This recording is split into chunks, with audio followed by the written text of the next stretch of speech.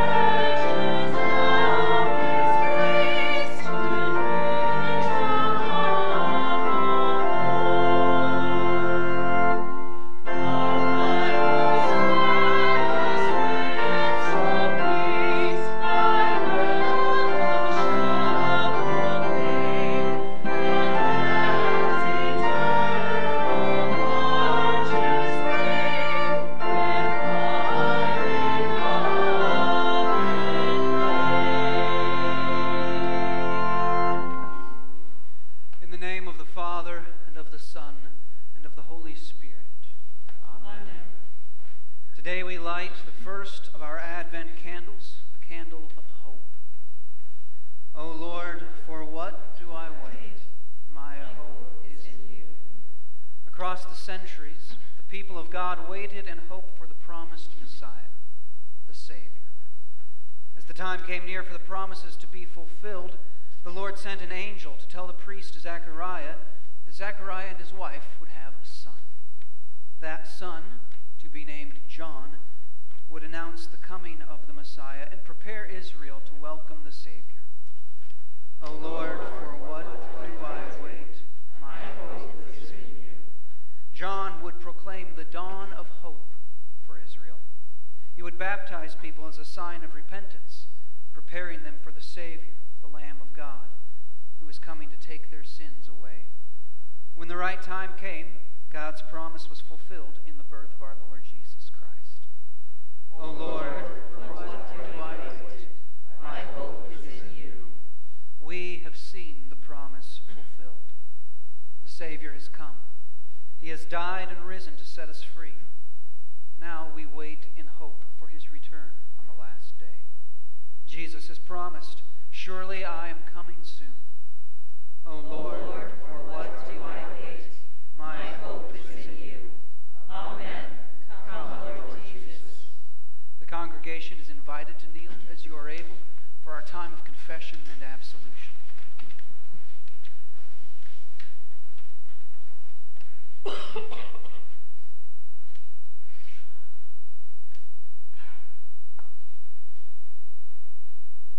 Let us confess our sins to God, trusting in his mercy for the sake of Jesus our Lord. Almighty God, you have called us to a living hope in Jesus. Yet so often we do not reflect that hope in our lives. We turn away from the promises of your word. We walk in our own selfish ways instead of following in Jesus' footsteps. We do not love others as we should, and we are not always willing to share our hope with the people around us. Have mercy on us and forgive us.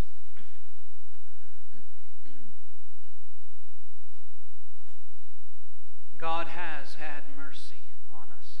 He sent his Son to be our Savior, and for his sake forgives our sins.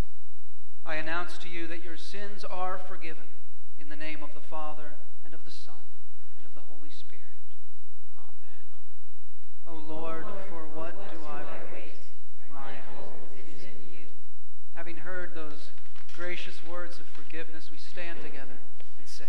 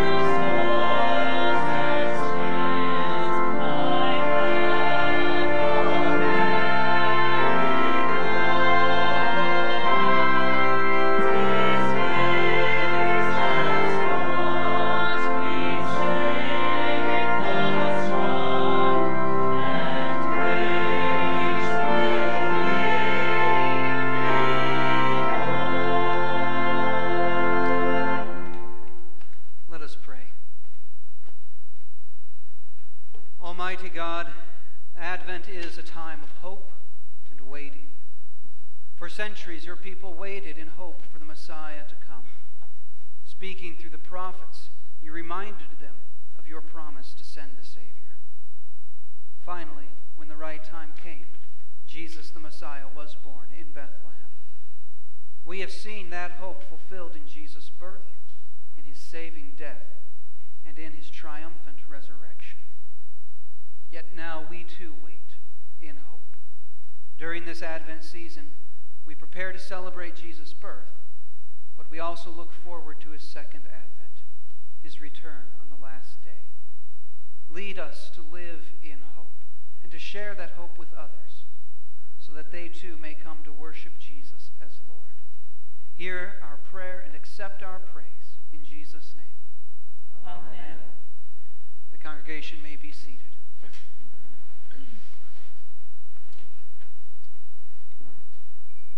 Our Old Testament reading this evening comes to us from the prophet Isaiah, the 51st chapter.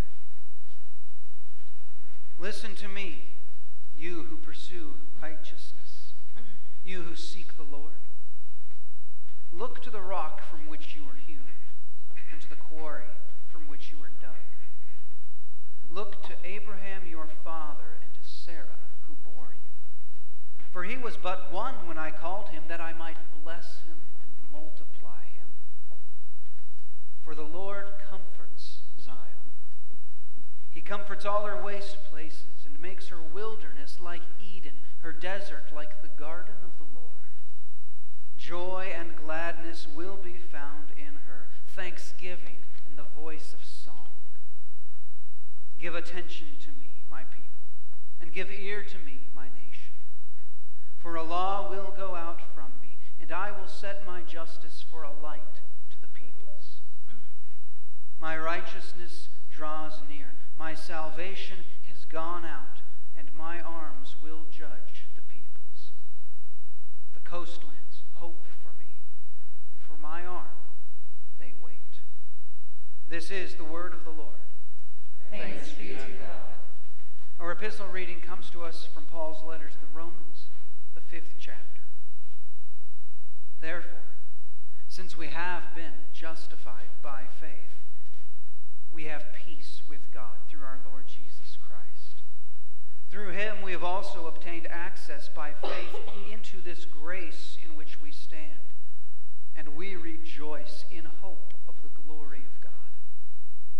Not only that, but we rejoice in our sufferings, knowing that suffering produces endurance, and endurance produces character, and character produces hope. And hope does not put us to shame, because God's love has been poured into our hearts through the Holy Spirit who has been given to us. This is the word of the Lord. Thanks be to God. The congregation is invited to stand as you are able for the Holy Gospel. This evening we hear the Holy Gospel according to St. Luke, the first chapter. Glory to you, O Lord. And his father, Zechariah, was filled with the Holy Spirit and prophesied, saying, Blessed be the Lord God of Israel, for he has visited and redeemed his people, and has raised up a horn of salvation for us in the house of his servant David. As he spoke by the mouth of his holy prophets from of old, that we should be saved from our enemies and from the hand of all who hate us, to show the mercy promised to our fathers, and to remember his holy covenant, the oath that he swore to our father Abraham, to grant us that we, being delivered from the hand of our enemies, might serve him without fear, in holiness and righteousness before him all our days. And you, child, will be called the prophet of the Most High, for you will go before the Lord to prepare his ways, to give knowledge of salvation to his people in the forgiveness of their sins, because of the tender mercy of our God, whereby the sunrise shall visit us from on high, to give light to those who sit in darkness and in the shadow of death, to guide our feet into the way of peace. This is the word of the Lord. Thanks be to God. Congregation may be seated.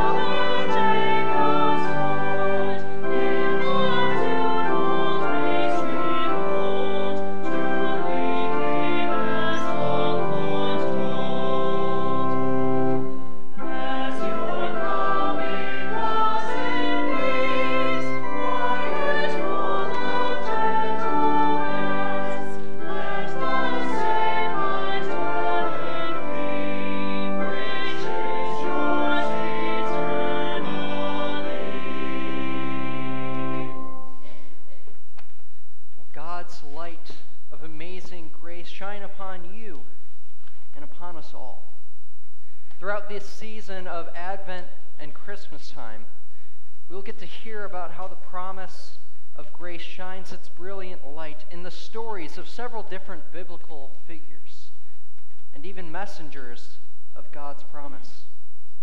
This Advent season specifically, we'll get to hear of how these stories of the light of grace bring hope, peace, joy, and love. The first story that we get to hear about is about Zechariah, who was a priest, and most importantly, who was the father of John the Baptist. And his story shares how God's amazing grace shines the light of hope over the darkness of despair. Zechariah's name itself means the Lord remembers. And once Zechariah was himself filled with the promise of grace that was given to him, he prophesied the Lord's remembrance of us all. And this is what he said. The Lord has shown the mercy promised to our ancestors and has remembered his holy covenant, the oath that he swore to our ancestor Abraham. It's important to know that when the Lord makes a covenant, when he makes a promise with someone, he does not break that promise. He does not go back on his word. And we see this especially with one of the very first covenants the Lord made with a man named Abraham. The Lord promised Abraham nations of descendants. He promised Abraham that his descendants would be as numerous as the stars in the sky and as numerous as the grains of sand on the beach. All while Abraham himself was childless, while he was nearing 80 years old, while his wife was barren. This was a promise that seemed utterly and completely ridiculous to Abraham. And yet he believed the Lord at his word, and the Lord was faithful to him. Many years went by after this promise to Abraham. Many years he waited on the Lord. Many years he lived in his own despair of waiting and wondering, when is the Lord going to fulfill his promise to me? When will I have a son? But the Lord remained faithful to his promise. And from Abraham's wife Sarah, he was blessed with a child, Isaac. And from Isaac came Jacob, and from Jacob the whole people of Israel. The Lord gave hope to Abraham, and he acted in faithfulness to his covenant to him. And this was the hope for Abraham, that God would be faithful and that he would indeed have children as numerous as the stars. But even then, there was hope still to come. And we'll want to keep this story of Abraham in the back of our heads as we move on to the story of Zechariah. Now, Zechariah and his wife Elizabeth were also childless, like Abraham and Sarah were. And also like Abraham and Sarah, Zechariah and Elizabeth were very old when God promised them a child. Now, Zechariah was doing his own thing, his normal daily routine at the temple, his priestly duties. He was offering up incense to go along with the prayers of the people. And then suddenly, it became not like every other day. Instead, a messenger of the Lord, an angel, appears right in front of his very eyes. And Zechariah is absolutely terrified and afraid, as any other God-fearing man would be in that situation. But the messenger, the angel of the Lord, tells him, "Do not be afraid, Zechariah, for your prayer has been heard. Your wife Elizabeth will bear you a son, and you will name him John. You will have joy and gladness, and many will rejoice at his birth. For he will be great in the sight of the Lord. He must never drink wine or strong drink. Even before his birth, he will be filled with the Holy Spirit. He will turn many of the people of Israel to the Lord their God. With the spirit and power of Elijah, he will go before him to turn the hearts of parents to their children, and the disobedient to the wisdom of the righteous, to make ready a people prepared for the Lord." Upon hearing these words of this messenger, Zechariah's response to this promise was not one of hope or trust. Instead, he actually asks the Lord for a sign, as if this frightening being appearing in front of him wasn't sign enough. He asks, "How will I know that this is so? For I myself am an old man, and my wife is getting on in years. How is it possible that either of us is going to have a child?" So the Lord indulges Zechariah, and he gives him a sign. This is not a sign that I think Zechariah was anticipating or expecting. The Lord made Zechariah lose his voice until the time came when his son was born to him. So after this whole scene with the angel, Zechariah emerges from the temple, and people come up to him, and they say, "Hey, Zechariah, what did you see in there? It must have been some great vision. You were gone quite a while." So then Zechariah replies to them,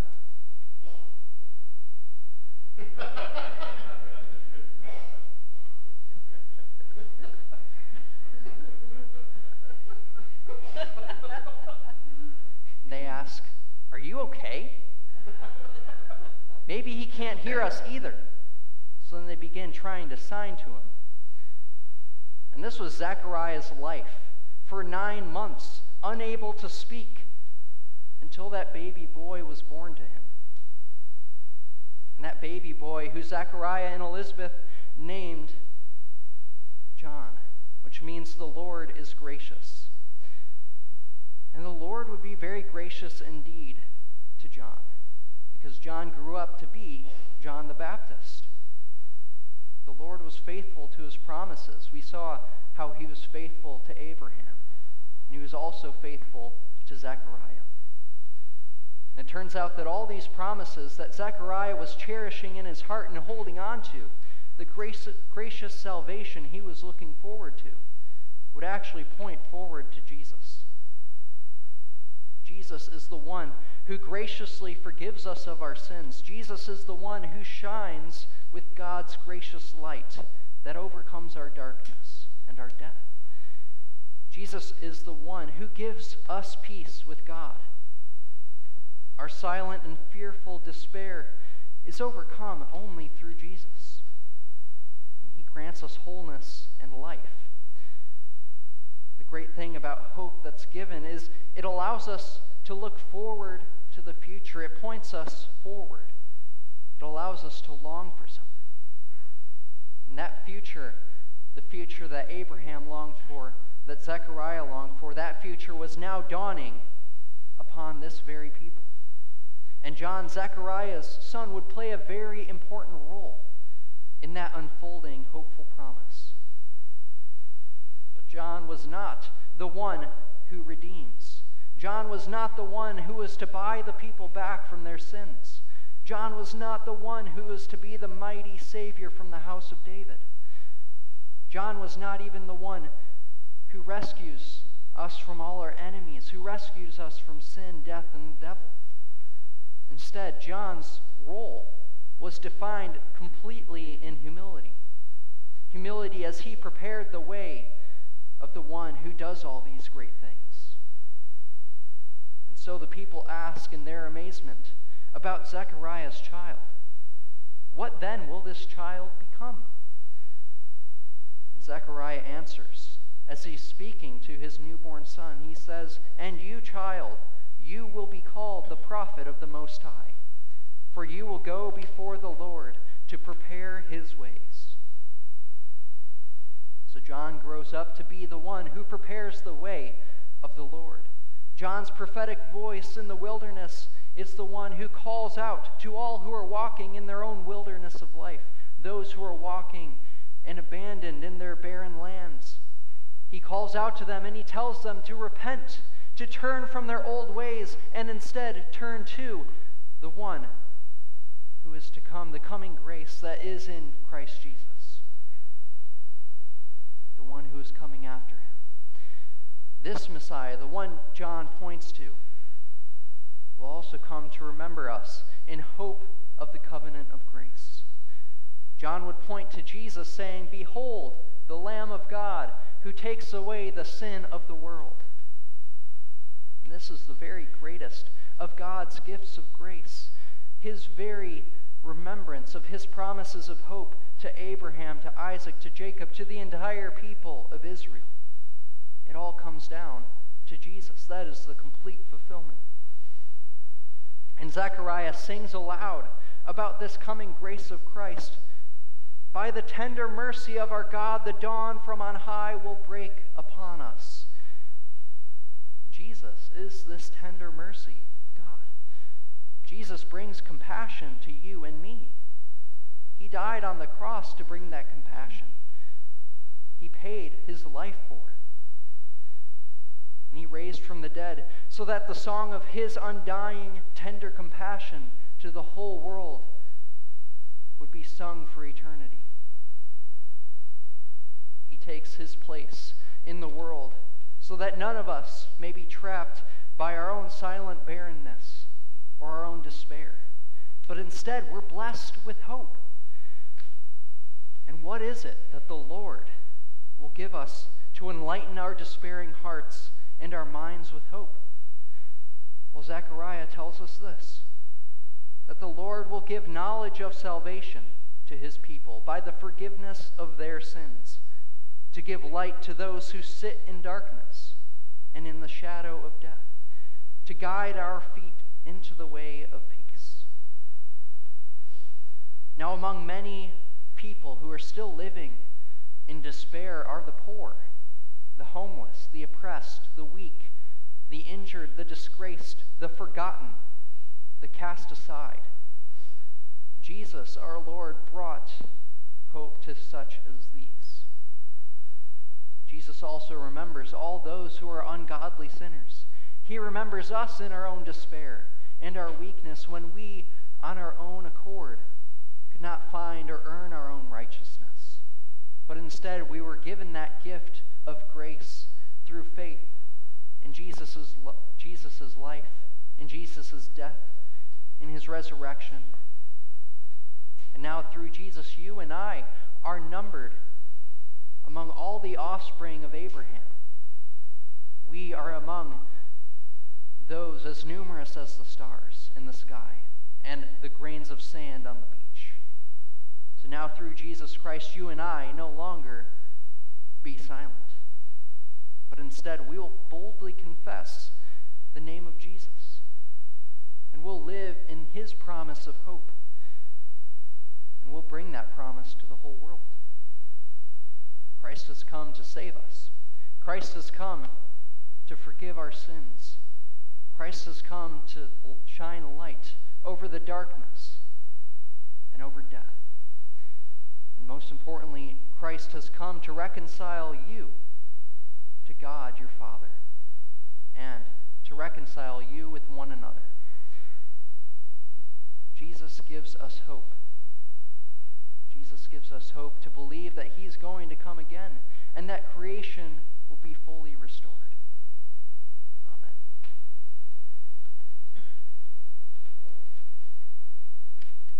Amen. And join with me in the confession of our holy Christian faith in the words of the Apostles' Creed. I believe in God the Father Almighty, maker of heaven and earth, and in Jesus Christ, his only Son, our Lord, who was conceived by the Holy Spirit, born of the Virgin Mary, suffered under Pontius Pilate, was crucified, died, and was buried. He descended into hell. The third day he rose again from the dead. He ascended into heaven and sits at the right hand of God the Father Almighty. From thence he will come to judge the living and the dead. I believe in the Holy Spirit, the holy Christian Church, the communion of saints, the forgiveness of sins, the resurrection of the body, and the life everlasting. Amen. Let us pray. Almighty God, your people waited long in hope for the fulfillment of your promise to send the Messiah, the Savior. As the days drew near for the Messiah's birth, you told Zechariah and Elizabeth that their son John would prepare the way of the Lord. As we prepare to celebrate the Savior's birth with Zechariah and Elizabeth and all of the saints, we rejoice in the fulfillment of your promise, O God and Savior. Fill us with hope and guide us into the way of peace. Almighty God, Advent is a season of hope and a time of repentance, a time to remember our need for a Savior. Even though we do not deserve your love and mercy, in grace you sent your Son to save us. Through his death and resurrection, we have forgiveness for our sins and the hope of eternal life in your presence. All of your promises find their yes in Jesus Christ, our God and Savior. Fill us with hope and guide us into the way of peace. Almighty God, during this Advent season, there are many people who feel no hope. They struggle with illness, grief, and loss.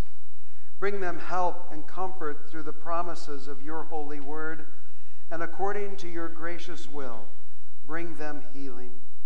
Fill them with confident faith and the certain knowledge that you always keep your promises.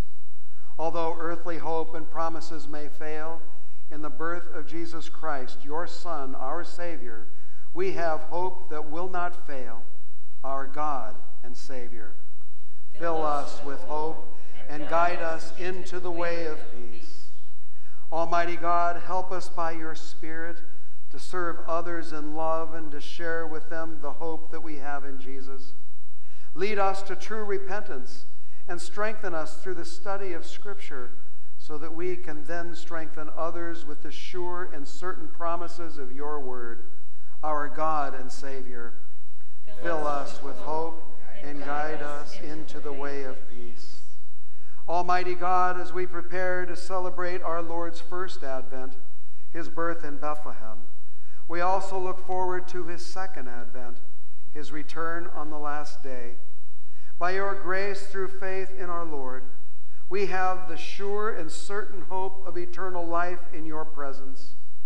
Jesus has promised, I am coming soon. With joy, we anticipate the fulfillment of that promise, our God and Savior. Fill us with hope and guide us into the way of peace. Come, Lord Jesus. Amen. We pray together.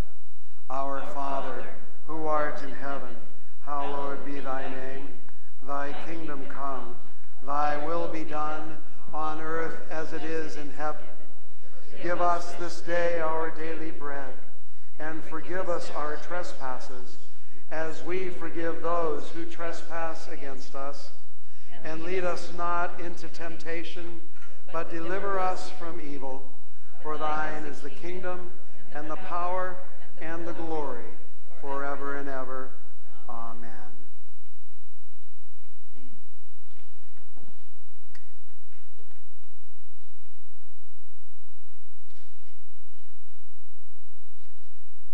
Our Lord Jesus Christ, the same night on which he was betrayed, took bread, and when he had given thanks, he broke it, and he gave it to the disciples and said, Take and eat. This is my body, which is given for you. This do in remembrance of me.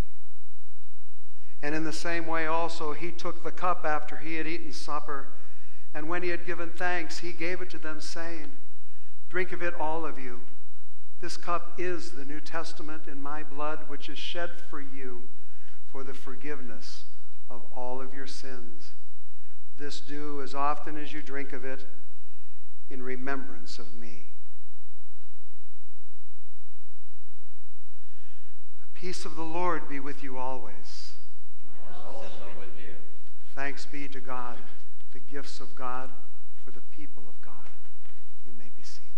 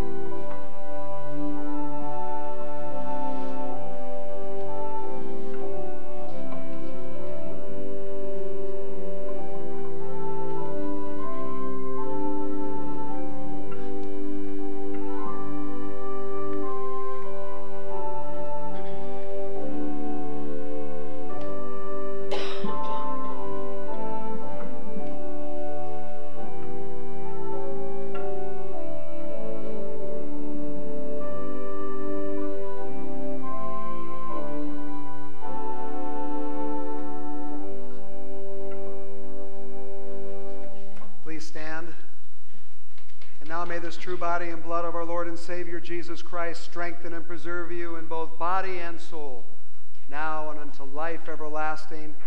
Live and depart in that peace and hope. Amen. Therefore, since we have been justified by faith, we have peace with God through our Lord Jesus Christ. Through him we have also obtained access by faith into this grace in which we stand, and we rejoice in hope of the glory of God. May the God of hope fill you with all joy and peace in believing, so that by the power of the Holy Spirit you may abound in hope. Amen.